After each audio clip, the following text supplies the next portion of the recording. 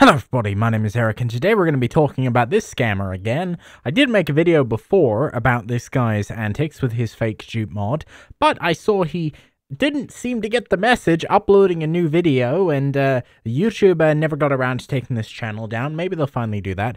But there is something interesting about this guy, which makes him worth a second video, in my opinion.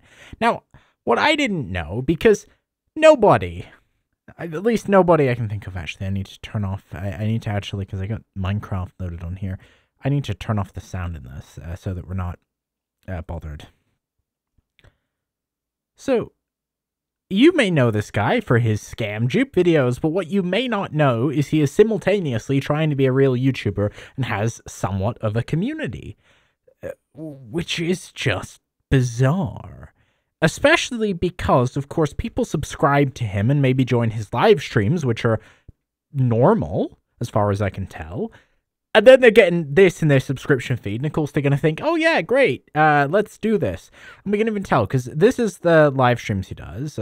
He mostly streams on this place called Donut SMP. I've never checked it out, but it seems to be a decently popular server. He even has a Discord community, where he hangs out with people who watch his live streams. I checked. Nobody's messaged about the malware in his dupe mods. I haven't joined. We'll see what happens there. I actually found out as well that he'd actually joined my Discord server, so I guess we're even now.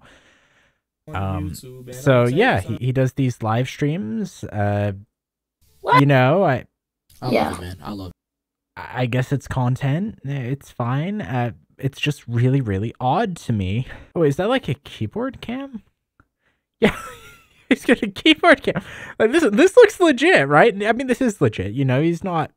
But then he goes and posts this, and we'll go over this. And this is also the most legit looking welcome thing. back to another dupe video. Today I'm going to be showing y'all how to dupe in any Minecraft server for the latest version 1.7.1.4. I've tested these. You know, you'd see that. What would you think? I would think, okay, this is real. You know, this is a guy. It's not an AI voice. This is his real voice. This is his like real skin. He's got everything set up here. You know, he's got talent. Unfortunately, he's putting it to misuse. He also, as we saw in the last video, AstroTurf's Reddit about his scam. He goes and posts about how Geekbone's dupe mod is legitimate. It is not. But we have downloaded it. It's called Dupe Utility, and the only thing it's duplicating is it'll dupe you, but it certainly isn't going to be duplicating any items. So let's check it out. I think I finally got the VM stealth enough that we won't have to use any hacks to get this to run. So I'm going to add it to our mods folder. And now we've got the game. It is just waiting to launch. And let's see what happens. Oh, right. Yes, we have to install Fabric API. And our game has just started, which means we're in big trouble. Oh, the PowerShell has already started spawning itself. Oh, let's see what comes next. Oh, wow. This is what it feels like to get hacked in real time. Oh, our game just crashed. Well, that doesn't really matter because we are already hacked. I'm not sure if the thing just terminated itself, or if that's... I'll run auto runs in a second. I mean, it's possible as well, because this is a rat, so it's possible, although I don't think he's that quick. But that'd be something if he just immediately figured out what was going on. That was quite a long chain, and it looked like it was in temp servicehost.bat. Now let's see. Oh, and suddenly it does. So it does break the game. I don't know if that's intentional or not. Let's see what that msconfig.exe that was spawned by the malware has done, if anything. Now everything looks normal. But we do have a new msconfig.exe that we cannot seem to do anything to. We could try hooking it with x64 debug. Now, that created a really strange section in our registry containing a bunch of what looks like base 64. Now, if you note, these characters are the same. What seems to happen here is this gives us some indication of the order of these things. Now, I couldn't easily guess what these things are purely from their values.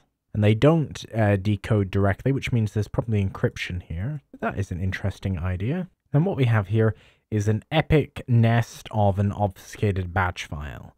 Now, This type of nonsense is enabled because of a specific property of MS-DOS batch files, and that is that if you attempt to call an undeclared variable, instead of throwing an error like every sane programming language, MS-DOS batch files will simply pretend that your non-defined variable doesn't exist, that it's set to null. The reason this is helpful is they can just pad it with this so you can't easily figure it out.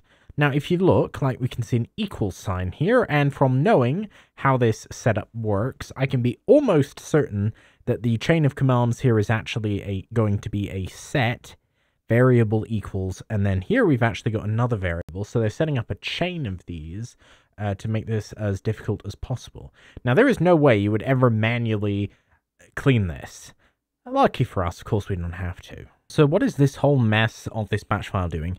Well, last night I did a bit of work on trying to statically deobfuscate it, and ultimately I couldn't fully get through, but we got some of the gist. So we can see that they really work hard to make sure that you don't get any of these commands. So we go through a bunch of set loops, and then about halfway down the file, here is the real payload. Now, it may not be immediately obvious what this setup is, but it's obvious that this is not actually batch files anymore. So what exactly is going on here? Well, there is one hint left in the registry. Remember that weird key we found? Well, there's this one. And yes, that is in fact nya, as in Japanese for meow or cute, because this is called Ominai Rat, and it is in fact an anime reference. So, that is in fact what you think it is. So, now here we can see a few things that are actually related to the key. Now, I ultimately solved this by going through the PowerShell. This is the key right here, and this is the IV. This one. So what I did is I uploaded the script after I'd gotten it reasonably deobfuscated onto any run. I used script tracer, and when I caught the decryption, I simply got GPT to then make a Python version of the decryptor. After doing that, we end up with these three files, which are in fact the real payload. We get a 65 kilobyte file, which appears to be another decryptor. We get what looks like the actual rat, this one, and then we get another piece of the rat. Now, I did briefly go through these in DNSpy. They are very obfuscated, but luckily, thanks to signature detection, we don't have to do any guessing on what these are. It's a different project. I'll just upload it again so that you can see it. And immediately, we're getting a ton of hits. Now, this does look like it's mostly the packer getting detected, but I also tried uploading the batch file, and while very few antiviruses did detect it, Kaspersky turned out to be our savior, telling us exactly what this is. This is a Trojan dropper bat Onimai Gen. Of all the engines, you got to respect Kaspersky for actually naming these things properly. That is exactly what it is.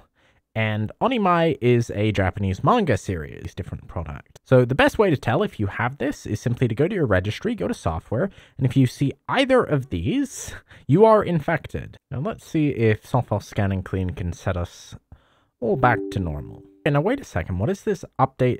It mostly found my analysis tools, but what is this update.exe? So I did just check to confirm this is the same file as in the template, so this is simply a false positive, meaning that in this case, software scan and clean has not identified any of the malware, which is especially concerning given we have the extracted pieces, and it would need to find the encrypted loader as well.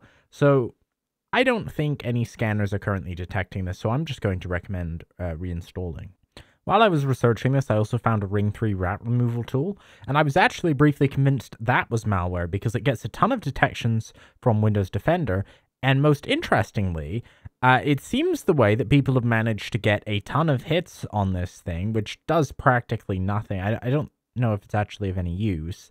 They made a fake triage report, which is something people are now doing, where they will upload the innocent file to triage to get its hash in the system. They will then, in the triage VM, download a rat to make it look like the first file is a rat. You can catch this by watching the replay, but it has caught me off guard before. Not that helpful to this situation, I just thought I would mention it. It is invasive, it is not one of those stupid little Python rats, this is a full-blown rat attack.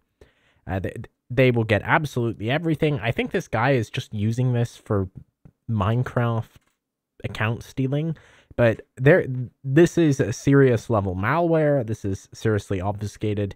Do not go near this, and hopefully YouTube will take this guy's channel down, because it is completely ridiculous. So that's going to be all for me for now. Please do leave a like if you enjoyed it. Please subscribe. Bye.